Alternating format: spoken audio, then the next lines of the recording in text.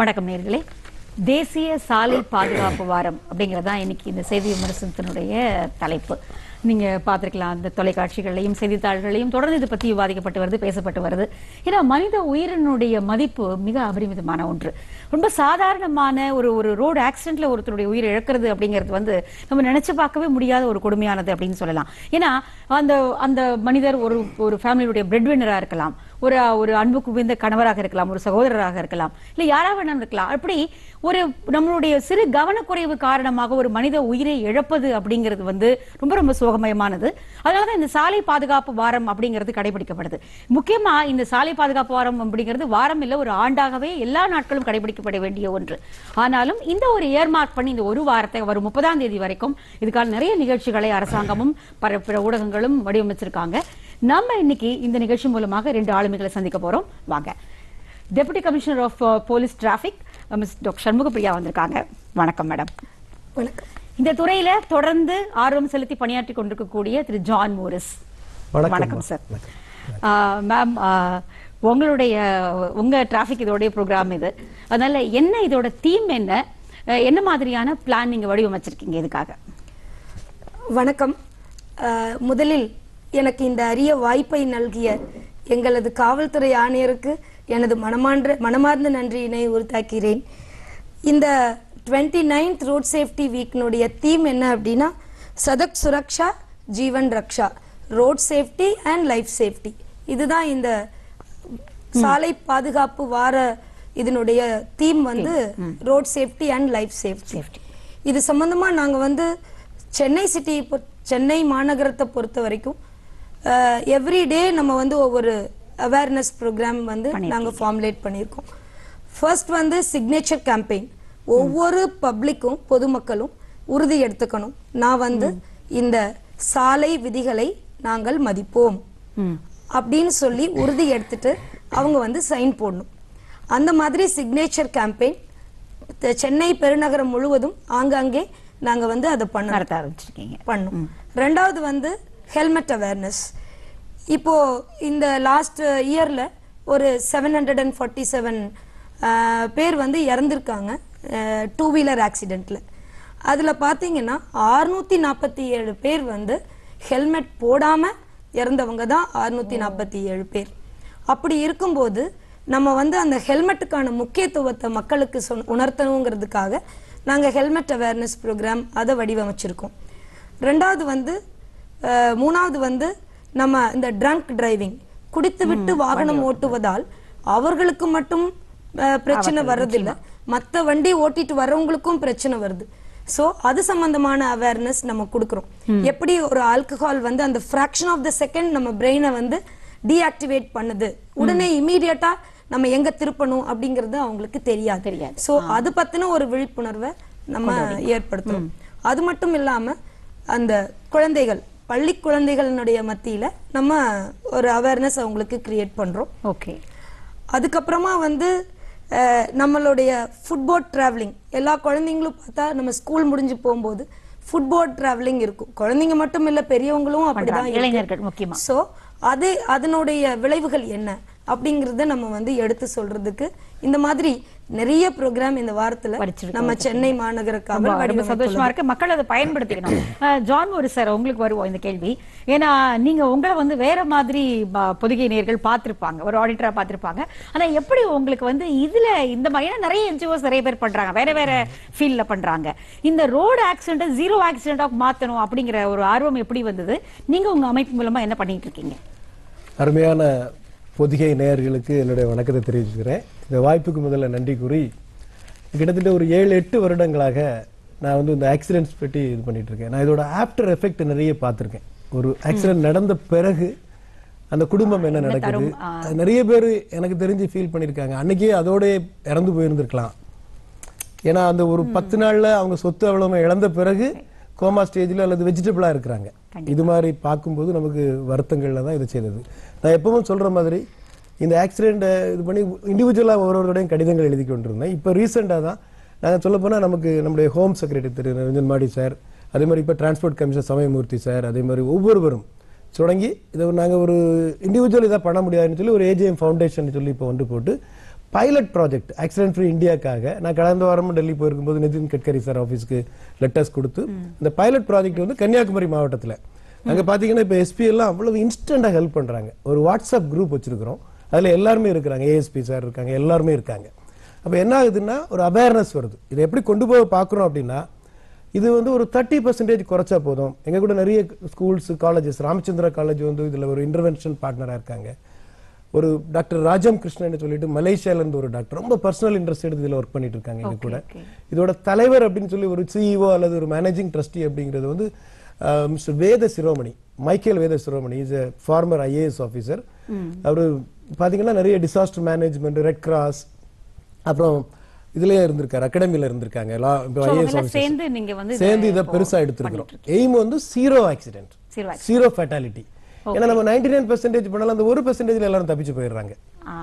அந்த பர்பஸ் அதுதான். இப்ப கண்டிப்பா என்ன ஒரே ஒரு பாயிண்ட் மட்டும் முதல்ல சொல்லுங்க. மனிதன், அதாவது நாங்க இதை எப்படி டிஃபைன் பண்றோம் அப்படின்னா ஒரு ஆக்சிடென்ட் அப்படிங்கிறது ஒரு brutal murder, man Medu killing.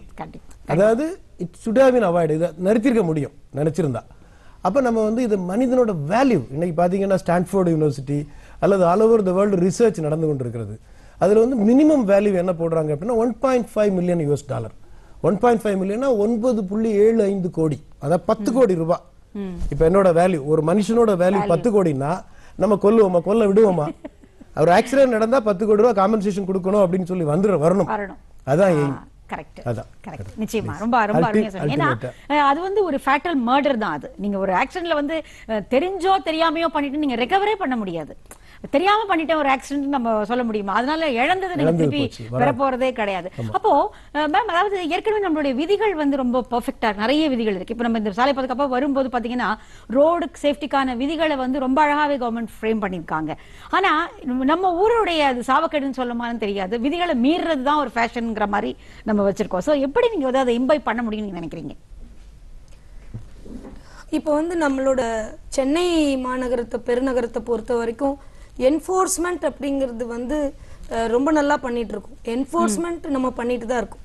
But என்னுடைய நம்ம வந்து பப்ளிக்கும் வந்து அதுக்கு கான்ட்ரிபியூட் பண்ணணும். They have to obey the traffic rules.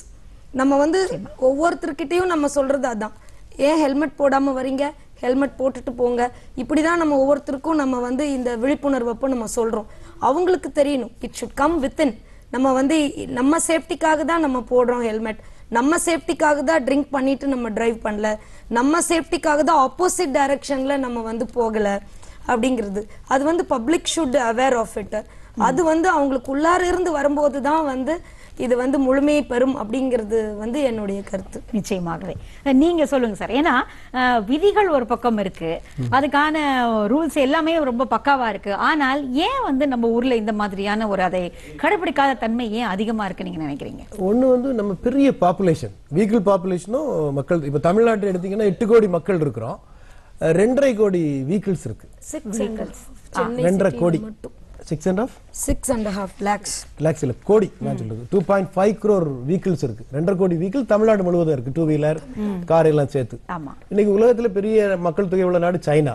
சைனால பாத்தீங்கன்னா சைக்கிள் பாப்புலேஷன் நிறைய. ஃபர்ஸ்ட் 5 சிட்டில இந்தியா வரவே இல்லை கண்ட்ரீஸ்ல. அப்போ நம்ம வந்து ஒன்னொன்னா மாத்தணும். ரெண்டாவது கம்ப்ளைன்ஸ் அப்படிங்கறத நம்ம ஒண்ணு இல்ல, இங்க இருந்து இப்ப களியக்காவலை அப்படிங்கிறது கேரளா பார்டர், நாங்க கன்னியாகுமரி ஸ்பான்சர் பண்ணிட்டு இருக்கிறதுனால தாண்டின உடனே சீட் பெல்ட் எல்லாரும் போடுறாங்க. ஏன்னா கம்ப்ளைன்ஸ் நம்மகிட்ட வந்து அது குறைவா இருக்கு. அதே மாதிரி நீங்க எந்த கண்ட்ரிக்கு போங்க, நம்ம ஆட்கள் சொல்லுவாங்கல்ல, போன உடனே அங்க போனா ஒரு குப்பையை வந்து ரோட்ல போட மாட்டான், நாயை வந்து கூட்டிட்டு போனா பின்னாடி கையில வந்து பேக் வச்சிருக்காங்க. பட் நம்ம ஊர்ல யார் வச்சிருக்காங்க? அது இல்ல. அதே மாதிரி இந்த கம்ப்ளைன்ஸ் கொண்டு வர்றதுக்காக, அதாவது மக்கள் ஃபாலோ பண்ணணுங்கிறதுக்காக தான் இப்ப என்ன பண்றோம் அப்படின்னா கிட்டத்தட்ட 60 ஆக்டிவிட்டி எங்களோட எப்படி இதை பண்ண முடியும் அப்படின்னு எல்லாருக்குமே வந்து கிட்டத்தட்ட தியரிட்டிக்கலா நாங்க ப்ரூவ் பண்ணிட்டோம் வித் கவர்மெண்ட். இப்ப கவர்மெண்ட்டுக்கு சீஃப் மினிஸ்டருக்கு லெட்டர் கொடுத்துருக்கிறோம், இதை வந்து நாங்க ஃபர்தரா எப்படி முன்னோக்கி கொண்டு போகணும் அப்படிங்கிறதுக்காக. எங்க போய் யார்கிட்ட கேட்டாலுமே நீங்க 30% குறைச்சாலே போதும் அப்படின்னாங்க. நான் கேரளாவோட கமிஷனர் பார்க்கும்போது சொன்னாங்க. ஆனா எங்க எய்ம் என்ன அப்படின்னா 30% குறைக்கும்போது ஒரு டிசாஸ்டர்லயே 50 பேர் செத்து போயிருவாங்க. அப்ப 30% திரும்ப மேல போயிடும். இப்ப பாத்தீங்கன்னா தமிழ்நாட்டுல மேடம் சொன்னாங்க 7 பேர் ஒரு நாளைக்கு இறக்குறாங்க சென்னையில மட்டும். இப்ப கன்னியாகுமரி எடுத்தீங்கன்னா ஆவரேஜ் 250 to 350 people ஒரு வருஷத்துக்கு சாகுறாங்க. அப்ப இதை வந்து நம்ம நிறுத்தும் போது நான் இதை எப்படி பாக்குறேன் அப்படின்னா ஒரு ஜிடிபில எல்லாம், அதாவது ஏழை நாடுகளோட ஜிடிபில வந்து 3% வந்து இந்த ஆக்சிடென்ட் அஃபெக்ட் பண்ணிக்கிட்டே இருக்குது. இது வந்து இந்த ஃபர்ஸ்ட் டே டெத் இந்த கணக்கு எல்லாமே சொல்றது பாத்தீங்கன்னா இந்தியா முழுசும் எடுத்தீங்கன்னா யூபியில் வந்து நம்பர் ஆஃப் டெத்ஸ் ஜாஸ்தி. இப்போ தமிழ்நாட்டில் வந்து லாஸ்ட் இயர் 17,000 பேர் இறந்திருக்காங்க, யூபியில் 20,000 பேர் இருப்பாங்க. ஆனால் யூபி பாப்புலேஷன் 13 கோடி. பெர்சன்டேஜில் பார்த்தா Tamil Nadu number 1 ஆக்சிடென்ட்ஸில்.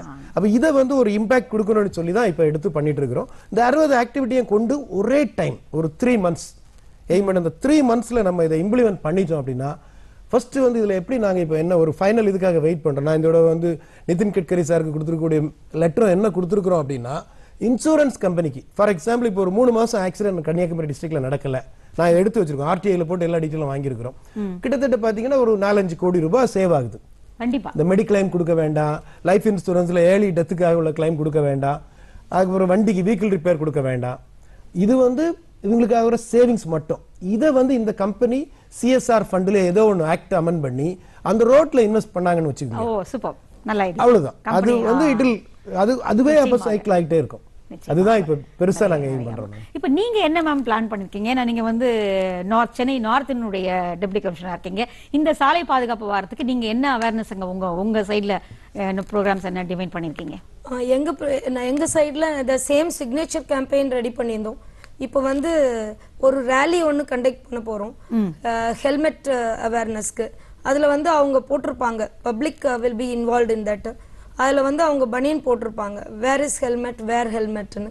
So they will go around and say please wear helmet. Because நார்த்ல வந்து மோஸ்ட் ஆஃப் த ஆக்சிடென்ட்ஸ் நீங்க பாத்தீங்கன்னா 2-wheeler அண்ட் கண்டெய்னர் மூவ்மெண்ட்ஸ் வந்து ரொம்ப அதிகம் நார்த் சென்னையில. ஸோ அப்படி இருக்கிறப்போ நம்ம வந்து ஹெல்மெட்டுக்கு வந்து ரொம்ப முக்கியத்துவம் கொடுக்குற மாதிரி இருக்குது ஒன்று. ரெண்டாவது வந்து வி டார்கெட் ஸ்கூல் சில்ட்ரன். நாங்க வந்து குழந்தைங்களை வந்து ரொம்ப அதை டார்கெட் பண்ணி குழந்தைங்களுக்கு வந்து நிறைய அவேர்னஸ் கொடுக்குறோம். அவங்களுக்கு டிராஃபிக் சிக்னல்ஸ் பத்தி சொல்லி கொடுக்குறோம். ரைட் ஃப்ரம் கிளாஸ் 1 நம்ம வந்து சொல்லி கொடுக்குறோம். அவ்வளவு அழகா அந்த குழந்தைங்க வந்து சிக்னல் பண்ணுவாங்க. நம்ம சொன்னோம்னா எப்படி ஸ்டாப்பிங், ரெட் லைட்டுக்கு என்ன, எல்லோக்கு என்ன, கிரீனுக்கு என்ன, இதெல்லாம் வந்து ரொம்ப ஈவன் ஹேண்ட் சிக்னல்ஸ் எல்லாம் கூட குழந்தைங்க அழகா பண்ணுவாங்க. So we are all concentrating on the children, catch them young. Okay okay. Cycle பேரணி பண்ணிருக்கேன்னு சொன்னீங்களா மேம் உங்க இதுல?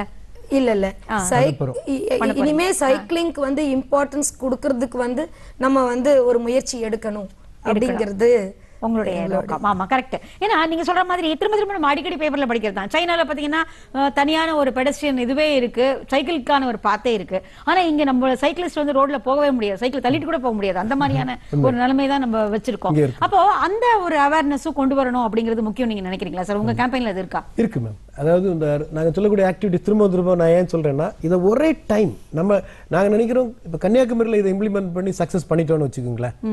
காட்ஸ் கிரேஸ் இப்ப இருக்கக்கூடிய அந்த மொத்த டீம், எஸ்பி சார் ஸ்ரீநாத், பின்ன ஏஎஸ்பி சார் விஜயபாஸ்கர், இவங்க எல்லாருமே வந்து பயங்கர எந்தூசியாஸ்டிக்கா இருக்காங்க இப்ப அங்க அதை கொண்டு வர்றதுல. அப்படி கொண்டு வரும்போது அதை அப்படியே நம்ம எல்லா இடத்துலயும் டூப்ளிகேட் பண்ணிட்டோம், அந்த மாடல் பண்ணிடலாம்.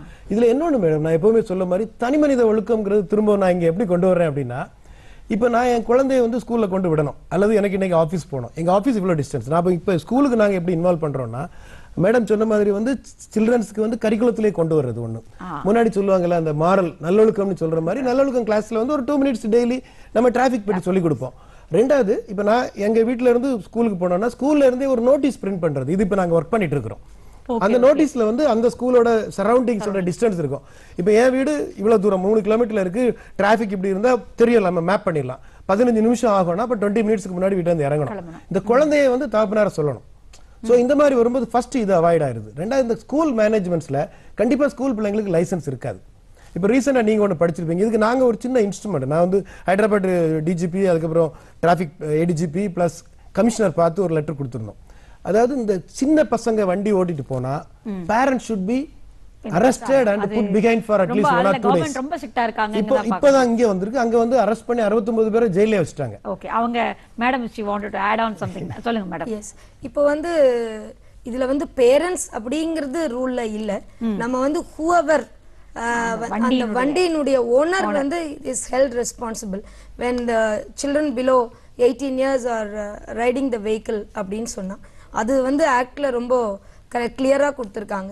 So the owner of the vehicle will be held responsible when the children வந்து when they drive the vehicle. ஆனா இப்போ பாத்தீங்கன்னா சமீபத்துல முன்னாடி அவ்வளவு இருக்கிறது இல்ல. ஆனா இப்போ சென்னை சிட்டிலே பாத்தீங்கன்னா ஒரு 14-15 வயசு பசங்க வண்டி ஓட்டுறது, ஈவன் புல்லட்ஸ் ஓட்டுறது வந்து ரொம்ப சர்வ சாதாரணமா பார்க்க முடியுது. அப்கோர்ஸ் சந்தோஷம் தான் பசங்க ஒரு வித்தியை கத்துக்கிறாங்க அப்படிங்கிறது. ஆனா எதோட நம்ம விளையாடுறோம், ஒரு லைஃபோட விளையாடுறோம். எனக்கு தெரிஞ்சு இப்போ ஒரு 4-5 கேசஸ் நான் என்னுடைய நண்பர்கள் வட்டத்திலேயே பாத்தீங்கன்னா ஒரு 16 வயசுலயே லைசன்ஸ் இல்லாம வண்டி ஓட்டிட்டு போய் அடிபட்டு கோமால் ஸ்டேஜ்ல இருக்கிற மாதிரியான குழந்தைங்களை பத்தி அடிக்கடி கேட்கும் போது ரொம்ப பயமா இருக்கு மனசுக்கு. ஏன் பேரண்ட்ஸ் வந்து இது கொடுக்குறாங்க அப்படிங்கிற மாதிரி. அப்போ உங்க தரப்புல இருந்து நீங்க என்ன சொல்றீங்க மேடம் அதுக்கு? எங்க தரப்புல என்ன சொல்றது அப்படின்னா, பெற்றோர்கள் வந்து குழந்தைங்களுக்கு ரூல் சொல்லி கொடுக்கணும். 18 இயர்ஸ்க்கு அப்புறம் தான் வண்டி ஓட்டணும், லைசன்ஸ் வாங்கிட்டு தான் வண்டி ஓட்டணும் அப்படிங்கிறது as sir said ஸ்கூல்லயே நம்ம அந்த கரிக்குலம் கொண்டு வந்தா அந்த சின்ன மனசுக்குள்ளார அது வந்து பதிஞ்சிருச்சு அப்படின்னா டெஃபினட்டா அந்த குழந்தைங்க வந்து 18 இயர்ஸ்க்கு அப்புறம் லைசன்ஸ் வாங்கிட்டு they will touch the vehicle. அது வந்து பேரண்ட்ஸ் என்ஃபோர்ஸ்மெண்ட் அத்தாரிட்டிஸ் மட்டும் இல்லாம பேரண்ட்ஸும் அதை வந்து ரொம்ப ஸ்ட்ரிக்டா கம்ப்ளை பண்ணாங்கன்னா அது சொசைட்டிக்கு, சமுதாயத்துக்கு ரொம்ப நல்லதா அமையுங்கிறது என்னுடைய கருத்து. லாஸ்ட் இயர் மட்டும் சென்னை பெருநகரத்துல ஆல்மோஸ்ட் 1 lakh சில்ட்ரன் நாங்க வந்து அவேர்னஸ் கிரியேட் பண்ணியிருக்கிறோம். Almost I am not telling exactly 1 lakh, approximately 1 lakh children வந்து நம்ம அவேர்னஸ் கொடுத்துருக்கிறோம். அதுல நான் ஒரு சின்ன இன்சிடென்ட் ரிப்போர்ட் பண்ண விரும்புறேன். நாங்க வந்து ஒரு ஸ்கூல்ல, ஒரு பிரைவேட் ஸ்கூலுக்கு நாங்க குழந்தைங்களுக்கு ஒரு சின்ன ஒரு காம்படிஷன் வச்சோம். எப்படின்னா ஆன் த ஸ்பாட் டிராயிங். ஒவ்வொரு குழந்தைங்ககிட்டயும் பேப்பர் பென் கொடுத்து நீங்க உங்களுக்கு என்ன தோணுதோ டிரா பண்ணுங்க. அப்போ அந்த குழந்தைங்க நிறைய டிரா பண்ணாங்க. ஒரு சில குழந்தைங்க நான் இந்த மாதிரி ரயில்வே கிராஸ் பண்றேன், அந்த இடத்துக்கு ஒரு பிரிட்ஜ் இருந்தா நல்லா இருக்கும் அந்த மாதிரி போட்டு சஜஷன் கொடுத்துருந்தாங்க. எல்லாம் 4th standard 5th standard children. அதுல ஒரு குழந்தை மட்டும் போட்டிருந்தது அப்படியே ரெட் கலர் அடிச்சிருந்தது. நான் கேட்டேன் வாட் இஸ் திஸ் அப்படின்னு கேட்டப்போ, நோ மேம் இது ஆக்சிடென்ட் ஆயிட்டாங்க.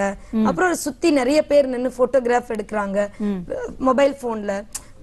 வாட் யூ வாண்ட் டு சேப்பா அப்படின்னு கேட்டோன்னே அந்த சைல்டு சொல்லுது, நம்ம வந்து இமீடியட்டா போட்டோ எடுக்காம call for ambulance and shift that kid to hospital immediately அப்படின்னு அந்த குழந்தை சொல்லிச்சு. நீ பாத்தியா, எப்ப பார்த்தாலும் எல்லாரும் உடனே போட்டோ எடுக்கிறாங்க, அந்த டைம் நமக்கு அவங்களை கொண்டு போய் அட்மிட் பண்ணணும் மேடம் அப்படின்னு அந்த குழந்தை சொல்லுச்சு. இத வந்து நான் எல்லாத்துக்கும் சொல்ல ஆசைப்படுறேன்.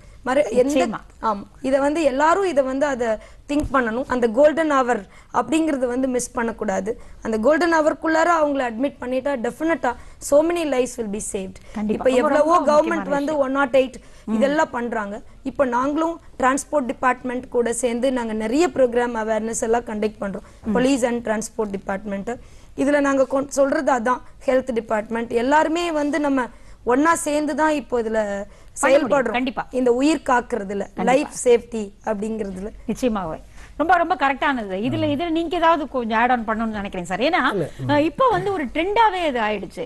ஒரு ஆக்சிடென்ட் நடந்த உடனே அது தன்னுடைய போன்ல கேப்சர் பண்ணிக்கணுங்கிற ஒரு வேகம் வந்து இருக்கு. அது அந்த உயிர் இருக்கு, அவங்க உயிரோட இருக்காங்க, அதை காப்பாற்றணும் அப்படிங்கிற அந்த முதலுதவி கொடுக்கணுங்கிற அந்த எண்ணம் உடனடியா வரமாட்டேங்குதுங்கிறது ரொம்ப வருத்தமான ஒரு விஷயம் தான். அதுதான் நம்மளோட இந்த ஒழுக்கம்ங்கிறது, தனி மனித ஒழுக்கம் சொல்லக்கூடியது திரும்ப அதுதான். இதுல என்ன ஒரு பாயிண்ட் மேடம், இப்ப இதுக்கு என்ன பண்ணிருக்கிறோம் அப்படின்னா, நாங்க இந்த ரிசர்ச்சுக்கு இவங்க எடுக்கக்கூடிய அந்த வீடியோ கழுத்து பயன்படுது. இது நம்ம வந்து கண்டிப்பாக 2 பேர் போன் பண்றாங்க, நிறைய பேர் நிக்கிறாங்க ஸ்பாட்ல, அப்படி இருந்தாங்கன்னா சரியாயிடும். இது இப்போ என்ன இது நடக்காம இருக்கணும் அப்படின்னா, நான் சொன்ன மாதிரி நம்ம கம்ப்ளைன்ஸ் வரணும் அப்படின்னா, யாரெல்லாம் வயலேட் பண்றாங்களோ அவங்கள நம்ம ரெட் ஹேண்டடா பிடிக்கணும். அப்ப அது பிடிக்கிறதுக்கு தான் இப்ப என்ன பண்ணிருக்கு அப்படின்னா, எல்லா இடத்துலயும் வந்து சிசிடிவி கேமரா வைக்கணும். இப்ப அதுக்காக பெரிய லெவல் ஸ்கீம் போட்டு கேரளால எடுத்தீங்கன்னா கெல்ட்ரான் ஒர்க் பண்ணிட்டு இருக்காங்க. அவங்களே இங்க வந்து நம்ம ஸ்டேட்டுக்கு ஏற்கனவே ஸ்கீம் கொடுத்துருக்காங்க. இப்ப நாங்க அவங்க கூட ஒர்க் பண்ணிட்டு இருக்கிறோம். அதுல எடுத்து வரும்போது இப்போ ஒரு கன்னியாகுமரி, நான் திரும்ப அதை ஏன் சொல்றேன்னா, அந்த மாவட்டத்தை நாங்க மாடல் ஆயிடுது பைலட். அப்போ ஒரு 1000 கேமரா அப்படிங்கறத வச்சுட்டு அந்த 1000 கேமரா வைக்கும் போதே ஸ்பீடு கண்ட்ரோல் அதுல வந்துடும். இதுல தாண்டி போறவங்களுக்கு ஆட்டோமேட்டிக்கா பெனால்டி போயிடும். 3வது வயலேஷன் வரும்போது லைசன்ஸ் போயிடும். லைசன்ஸ் இல்லாம ஓட்ட முடியாது. 2வது இன்னும் ஒரு தடவை ஸ்ட்ரிக்டா பிடிக்க தொடங்கி இப்ப குழந்தைகளை வந்து இந்த ஸ்கூல் பேரண்ட்ஸ் மட்டும் மேடம் சொன்னாங்க, வண்டி ஓனரோட whoever may be பிளஸ் அந்த ஸ்கூல் இருக்காங்கல்ல மேனேஜ்மெண்ட், அவங்க லைசன்ஸே போயிடுங்கிற அளவுக்கு இப்ப அரசாங்கம் கொண்டு வந்துரும் கண்டிப்பா. இப்ப ஒரு ஸ்கூல் பக்கத்துல வந்து 100 பைக் நிக்குது, பசங்க கொண்டு வந்தது, எப்படி லைசன்ஸ் இருந்திருக்க முடியும்? அவங்களையும் நம்ம கண்காணிக்கணும். அப்ப அவங்களுக்கு அவேர்னஸ் கொடுக்கணும், அவங்களை இன்வால்வ் பண்ணணும். அந்த இதுதான். சொல்லுங்க அந்த மாதிரி சொல்லுங்க. அவங்கள இன்வால்வ் பண்ணலாம் நம்ம. as sir said ஸ்கூல்ல வந்து அவ்வளவு vehicles வரும்போது they should strictly ensure that the child should not come in a vehicle. ஆமா கண்டிப்பா. ஏன்னா நீங்க சொல்ற மாதிரி எல்லா ஸ்கூல்ஸ்லயுமே வந்து ஒரு வெளியில ஒரு செக்யூரிட்டி இருக்காரு, ஒரு வாட்ச்மேன் இருக்காங்க, யாரோ ஒருத்தங்க பாக்குறாங்க உள்ள குழந்தை உள்ள போறது வரது. அப்போ அவங்களே அதை நோட் பண்ணலாம். இவன் வந்து இந்த +1 படிக்கிற பையனுக்கு பைக் எப்படி வர முடியும்? அது ஏன்னா இது ரொம்ப ஒரு 24-25 வயசு பையன் வண்டி ஓட்டிட்டு போறது அப்படிங்கிறது அவனுக்கு தெரியும், ரூல்ஸ் தெரியும். ஒரே ஒரு இன்சிடென்ட் சொல்லிடுறேன். நாங்க அன்னைக்கு கன்னியாகுமரியில் உள்ள ஏஎஸ்பி பாக்குறோம், விஜயபாஸ்கர் சார். பார்க்கும்போது அவங்க ஒரு இன்சிடென்ட் சொல்றாங்க. ஒரு ஸ்கூல்ல அவங்க போய் ஒரு பையன் வண்டி ஓட்டுறான். எப்படின்னா இந்த டியூக்குன்னு இப்படி ஒரு வண்டி இருக்கு போல இருக்கு. அவன் ஒருத்தன் இருக்க பின்னாடி இருக்கவன் தலைக்கு மேல உட்காந்துருக்கான். இவனுக்கு 14 வயசு. அப்ப பிடிச்சிட்டு கீ எடுத்து அவங்க பண்ணியாச்சு. வர்றது வந்து பெரிய லெவல் ரெக்கமெண்டேஷனோட அவங்க ஃபாதர் வர்றாங்க. அவர் என்ன சொல்லியிருக்காரு கடைசியில, கொஞ்சம் என்ன அரெஸ்ட் பண்ணி உள்ள வச்சிருங்க சார், அப்படியாவது நான் சொன்ன பையன் கேட்பான். இப்போ ஒரு ப்ராப்ளம், பிள்ளைங்க வந்து பேரண்ட்ஸை மிரட்டுறாங்க, சூசைட் பண்ணிடுவேன்னு சொல்றான். பட் என்றதோட செத்து போனா ஓம் பையன் மட்டும் இல்லப்பா, இவன் போய் இடிக்கிற இடத்துல என்ன நடக்குன்னு தெரியலையே. அந்த மாதிரி அது ஒரு ஐசோலேட்டட் இன்சிடென்டா சொல்லி சார் ரொம்ப ஃபீல் பண்ணாங்க. அப்ப இந்த இதுக்கு வந்து இப்ப நல்ல வரவேற்பு வருது. நான் நினைக்கிறேன் நம்ம கன்சிஸ்டண்டா இப்ப சென்னையில கூட எனக்கு இந்த ப்ரோக்ராம் பார்த்த பிறகு எனக்கு தோன்றது, கன்னியாகுமரி மட்டும் கான்சென்ட்ரேட் பண்றது. ஏன்னா சின்ன மாவட்டம், ஈஸியா பண்ணிடலாம்னு நினைச்சேன். ஆனா அதே மாதிரி இன்னொரு விஷயம், சென்னை மாதிரியான இடத்துல பண்ணணும். இன்னொன்று இந்த இது சொன்னேன், அந்த போட்டோ அப்படிங்கிறது இருக்குல்ல, இதுல என்ன ஒரு பாசிட்டிவா என்ன வருதுன்னா, நான் லாஸ்ட் டைம் டிரான்ஸ்போர்ட் கமிஷனர் அப்ப தயானந்த் கடாரி சார் இருந்தாங்க, கடாரியா சார். அவங்க வந்து இருக்கும்போது என்ன சொன்னாங்கன்னா, அவங்க ஃப்ரண்ட் கேமரா வைக்கணும்னு சொல்லி ஒரு லெட்டர் கொடுத்துருந்தோம். ஆல் ஓவர் த வேர்ல்டு இருக்குது வெஹிக்கிள்ஸ்ல. அது வந்து இப்ப இதெல்லாம் அரசாங்கம் நினைச்சா போதும் மேடம். அரசாங்கம் வந்து இனிமே வண்டி மேனுஃபேக்சர் பண்ணி இறங்கும் போது ஃப்ரண்ட் கேமராவோட வரணும், அல்லது உள்ளாடி கேமரா சேஃப்டிக்கு இருக்கணும்னு சொன்னா வைக்க போறாங்க. இந்த ப்ராப்ளம் வந்து நம்ம ஊர்ல என்ன அப்படின்னா, இதை எடுத்து கொண்டு போறது, முன்னோக்கி கொண்டு போறது விஷயங்கள் இருக்குல்ல, இது ஒரு சீரியஸா போக மாட்டேங்குது. அப்ப 1000 கேமரா இப்ப பண்றாங்க அரசாங்கத்துல. அதாவது இது என்ன அப்படின்னா, இப்ப நாங்களும் கூட சேர்ந்து என்ன டிஸ்கஸ் பண்றோம்னா, நம்ம விலைக்கு வாங்கி கொண்டு வச்சோம்னு வச்சுக்கோங்களேன், இது நடக்காது, அங்க இருந்து செத்து போயிடும். அப்ப மந்த்லி வந்து பண்ணிட்டு இந்த கேமரா எதுக்காக சொல்ல வரேன்னா, எவ்ரிடே ஒரு டிரைவர், பஸ் டிரைவர் இருக்காருன்னு வச்சுக்கோங்களேன், அவருக்கு ஃப்ரண்ட் கேமரா இருக்கு. அப்ப ஈவினிங் வீக்லி ஒன்ஸ் போட்டு 4 வாரம் இல்ல ஒரு 5 வாரம் அந்த ரிப்போர்ட் எடுத்து கொடுத்தாதான் பில்லு பாஸ் பண்ணணும். எவ்ரிடே வாடகைக்கு எடுக்கிற மாதிரி அரசாங்கமே அப்படி எடுக்கலாம்னு சொல்லி ஒரு ப்ரொபோசல் நடந்து. அது உங்களுடைய மேடம், நீங்க சொல்லுங்க. ஏன்னா இன்னும் ஃபர்தரா போக போக வெஹிக்கிள்ஸோட எண்ணிக்கை அதிகமா தான் ஆக போகுது, குறைய போறதுக்கான வாய்ப்பு கிடையாது. சென்னையினுடைய ரோடு அளவு அதிகமாக போகிறது இல்ல. சென்னை மட்டும் இல்லாம எங்கேயுமே ரோடுடைய அளவு பெருசா இனிமே மாற போறது கிடையாது. ஆனா மாசம் வெஹிக்கிளுடைய எண்ணிக்கை வந்து கூடிக்கிட்டே தான் இருக்கு. ஒரு பக்கம் அது சந்தோஷமான விஷயம் அப்படின்னா கூட, road safety, accident free zone அப்படின்னு வரும்பொழுது அது ரொம்ப ஒரு அலார்மிங்கான சிச்சுவேஷன் தான். இன்னும் அடுத்து வரக்கூடிய காலகட்டங்களில் மாறத்துக்கான வாய்ப்பு இருக்கு. அப்ப நீங்க அதை எப்படி பாக்குறீங்க உங்க டிபார்ட்மெண்ட்ல? அப்போ என்ன மாதிரியான ப்ரோக்ராம்ஸ் வந்து நீங்க டிவைஸ் பண்றீங்க ma'am? Basically we are enforcement agencies. Okay. So we can give a proposal for implementation of the public transport system. நம்ம வந்து அந்த public transport system வந்து கொஞ்சம் அதை நம்ம என்கரேஜ் பண்றதுக்கு நம்ம ப்ரொபோசல் அனுப்பலாம். ஓகே. ஒண்ணு. ரெண்டாவது வந்து பாத்தீங்கன்னா, இந்த சில ஏரியாஸ் எல்லாம் நோ பார்க்கிங் ஜோனா பண்ணலாம். அதே மாதிரி சில இடங்கள்ல பாத்தீங்கன்னா நம்ம வந்து நோ பார்க்கிங் ஜோன், தென் ஆல்டர்னேட் பார்க்கிங் ஏரியாஸ், தென் மல்டி லெவல் பார்க்கிங், இந்த மாதிரி பார்க்கிங் ஆஸ்பெக்ட்னுடைய மெனஸை குறைக்கிறதுக்கு நிறைய ஆஸ்பெக்ட்ஸை நம்ம வந்து எடுக்கணும். ஒன்று. ரெண்டாவது வந்து இந்த என்ஃபோர்ஸ்மெண்ட் அப்படிங்கிறது வந்து இன்னும் கொஞ்ச நாள்ல நம்ம சென்னை பெருநகரத்திலையும் எல்லா பக்கமும் சிசிடிவிஸ் வந்து வரப்போகுது, கண்டிப்பா வரப்போகுது. அப்படி வந்த உடனே என்ன ஆகும்னா, automatic capturing of the number plates whoever is violating. அப்போ ஆட்டோமேட்டிக்கா அது வந்து கமாண்ட் கண்ட்ரோல் சென்டருக்கு போனுச்சுன்னா அங்கிருந்து அந்த கன்சர்ன் பர்சனுக்கு வந்து லெட்டர் டிஸ்பேச் ஆயிடும். and we are going to integrate our database with the RTO database. அந்த ப்ரோக்ராமும் நடந்துட்டு தான் இருக்கு. ஸோ அப்படி எல்லாம் வரும்போது ஆட்டோமேட்டிக்கா வந்து மக்களும் வந்து நம்ம இப்படி போகணும், இப்படி இருக்கணும் அப்படிங்கிறது வந்து அவங்களும் அந்த மாதிரி மாறிடுவாங்க அப்படிங்கிற ஒரு நம்பிக்கை இருக்கு. கண்டிப்பா அந்த கான்ஃபிடன்ஸ் இருக்கு. இல்ல முன்ன போதையோட இப்போ வந்து அவேர்னஸ் அதிகமா ஆயிருக்கு அப்படின்னா இன்னமும் நிறைய, ஏன்னா it's a long way to go அப்படிங்கிற மாதிரி தான் இருக்கு நம்மளுடைய நிலைமையை பொறுத்த வரைக்கும். நீங்க பார்த்த வரைக்கும் யங்ஸ்டர்ஸ் எப்படி இதுக்கு ரியாக்ட் பண்றாங்க சார்? ஏன்னா நீங்க இதுக்காக அட்ரஸ் பண்ணிருப்பீங்க, ஸ்கூல்ஸ்ல பாத்திருப்பீங்க, அவங்க எப்படி? அதான் மேடம், இதுல இன்னொரு இது வந்து இந்த ஸ்கூல்ஸ் எவ்வளவுமே ஒரு ஃப்ரெண்ட்லியா, ஃப்ரெண்ட்ஸ் ஆஃப் போலீஸ் அப்படின்னு ஒரு ஆர்கனைசேஷன் இருக்கு, NSS இருக்கு, NCC இருக்கு, கைட்ஸ் இருக்காங்க, ஹோம் கார்ட்ஸ் இருக்காங்க, RSPs, இந்த மாதிரி நிறைய இவங்க எல்லாரையுமே இப்ப உள்ள இன்வால்வ் பண்ணிட்டு உங்களுக்கு ஒரு தடவை இப்ப இது குறைய போகுதுன்னு, இந்த சிசிடிவி வைக்கும்போது இன்னொரு பெரிய அட்வான்டேஜ் என்னன்னா கிரைமும் குறையும். நாட் ஒன்லி ஆக்சிடென்ட், நம்ம நாட்டில் நடக்கக்கூடிய கிரைமும் குறைஞ்சிருப்போம். செயின் ஸ்நாச்சிங் அல்லது யார் வந்தாலும் போனாலும் பார்த்துடலாம், அது வெரிஃபிகேஷன் வந்துடும். அந்த மாதிரி இன்னொரு நாங்கள் இப்போ பண்ணிட்டு இருக்கக்கூடிய இன்னொரு அடுத்த ஒரு பிளான் என்ன பண்ணியிருக்கோம் அப்படின்னா, இப்போ அதான் எங்களோட முனிசிபல் கமிஷனர் மிஸ்டர் சரணகுமார் அவங்களும் ரொம்ப எந்தூசியாஸ்டிக்காக எங்க கூட வந்து ஜாயின் பண்ணியிருக்காங்க. ரோடு ஃபர்ஸ்ட் நமக்கு அடிப்படை வந்து இந்த ரோடு மேடம். ரோடுக்கு வந்து பாத்தீங்கன்னா எல்லா ரோட்லயும் இப்போ ஒரு போர்டு வைக்கிறதுக்காக நாங்க பேசிட்டு இருக்கிறோம். எக்ஸிஸ்டிங் ரோட்ல எல்லாம் இப்ப சென்னையில இருக்குன்னு வச்சுக்கோங்களா, இந்த ரோடு சிவானந்தா ரோடு அப்படின்னா சிவானந்தா ரோடு எந்த வருஷம் போட்டது, என்ன கெப்பாசிட்டி, எவ்வளவு விட்த், எவ்வளவு லெங்த், இதோட லைஃப் எவ்வளவு, யார் மெயின்டைன் பண்ண போறாங்க, who is incharge for this. இப்போ கான்ட்ராக்டருக்கு எவ்ரி இயர் ஆனுவல் மெயின்டெனன்ஸ் இருக்குதா, எல்லா இடமும் இருக்குது. கேரளால எல்லாம் ஒரு ரோடு. ஆமா, அதை எடுத்து இல்ல இது வந்து எல்லா இடமும் போட போறோம். இந்த போர்டு வச்சுட்டாலே பப்ளிக் பாத்துக்குவாங்க. ரெண்டாவது ஒவ்வொரு இடத்துலயும் பப்ளிக் பார்ட்னர்ஷிப் உள்ள கொண்டு வந்துடணும்.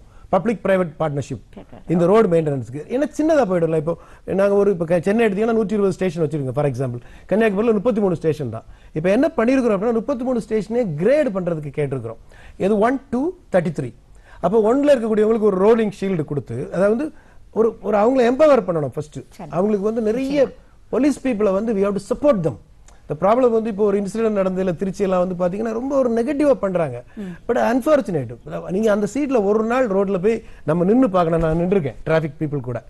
நீங்க அந்த மாஸ்க் ஒண்ணு போடாம இந்த ப்ரோக்ராம் வந்து நம்ம அவங்களை தேங்க் பண்றது கூட வச்சுக்கணும். ஏன்னா வெயில் மழை எது இருந்தாலும் உங்க ஆட்கள் வந்து நிக்கிறாங்க, ரோட்ல நிக்கிறாங்க. அது பார்க்கும்போதே நமக்கு வந்து தெரியும். அதுவும் இப்போ இந்த மே மாசம் சித்திர வெயில் அவங்க நிக்கிறத பார்க்கும்போது நம்ம ஏன் வயலேட் பண்ணணும் அப்படிங்கிற எண்ணம் தான் வரும். சரி, நிகழ்ச்சியுடைய நிறைவுக்கு வந்துட்டோம் மேடம். இந்த சாலை பாதுகாப்பு வாரத்தை ஒட்டி பொதுமக்களுக்கு நீங்க சொல்லிக்க விரும்பிய ஒரு செய்தியோடு நம்ம இந்த நிகழ்ச்சியை முடிச்சுக்கலாம். கண்டிப்பா எங்களுக்கு பொதுமக்கள் வந்து ஒத்துழைப்பு கொடுக்கணும்.